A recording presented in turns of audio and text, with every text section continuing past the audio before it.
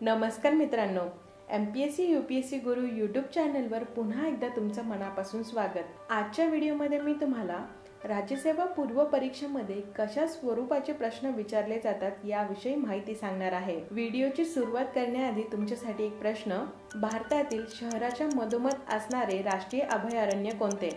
याचे ऑप्शन्स पुढे दिले आहेत। तुम्हाला जर या प्रश्नाचं उत्तर माहिती असेल तर कमेंट करा।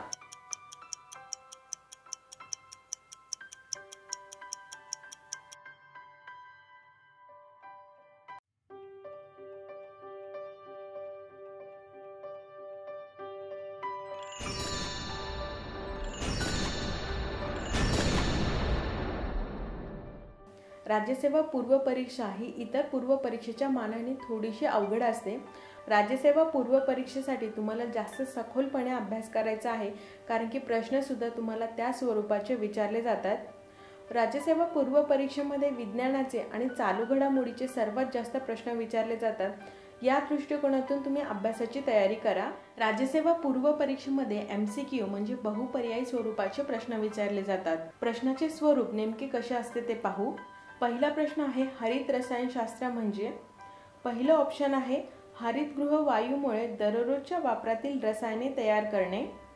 दुसरा ऑप्शन आहे रासायनिक अभिक्रिया हिरव्या वनस्पतीपासून तयार करणे। तिसरा ऑप्शन आहे जैविक घटकांपासून अभिक्रिया बनवणे तयार करणे।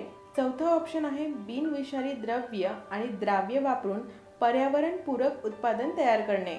या प्रश्नाचं बरोबर उत्तर आहे ऑप्शन 3, जैविक घटकांपासून अभिक्रिया बनवणे किंवा तयार करणे। MPSC आयोगाकडून घेतल्या जाणाऱ्या सर्व परीक्षेमध्ये तुम्हाला या स्वरूपाचे प्रश्न विचारले जातात। राज्यसेवा पूर्व परीक्षेसाठी 1/3 निगेटिव्ह मार्किंग आहे आणि 3 प्रश्न चुकले तर तुमचा 1 मार्क वजा होतो। पहिला प्रश्न हा बऱ्यापैकी छोटा होता। लेंदी स्वरूपाचे प्रश्न कसे विचारले जातात ते पाहू। पुढचा प्रश्न आहे भारतीय स्वातंत्र्य कायदा 1947 मुळे संविधान सभेच्या स्थापनेमध्ये झालेल्या बदलाबाबतची खालील विधाने विचारात घ्या। यामधील पहिलं ऑप्शन अ आहे संविधान सभा पूर्ण सार्वभौम संस्था बनली।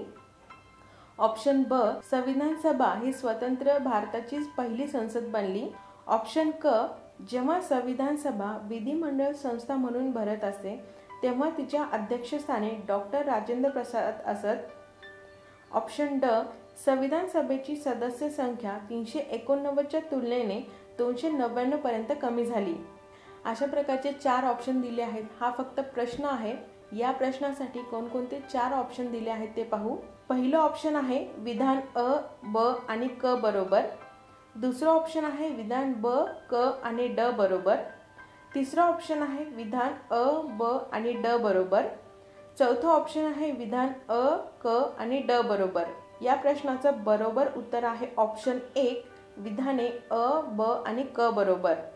अशा प्रकारचे प्रश्न वाचत असताना भरपूर वेळ लागतो। प्रश्न वाचण्याची स्पीड वाढवण्यासाठी तुम्हाला संपादकीय वाचावा लागेल, त्यामुळे तुम्हाला प्रश्न सुद्धा लगेचच समजतील। परीक्षेमध्ये लेंदी स्वरूपाचे प्रश्न विचारले जातात, त्याचप्रमाणे एका वाक्याचे सुद्धा प्रश्न विचारले जातात।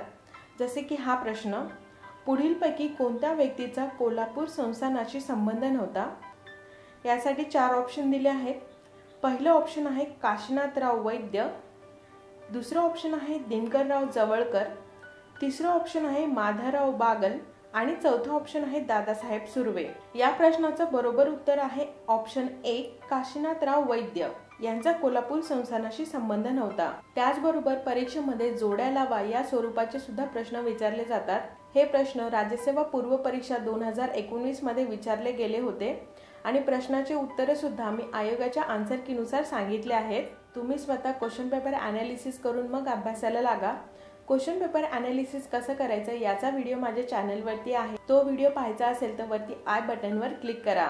आपल्या चॅनलवरचे सर्व व्हिडिओज पहा, मला खात्री आहे तुम्हाला याचा नक्कीच फायदा होईल।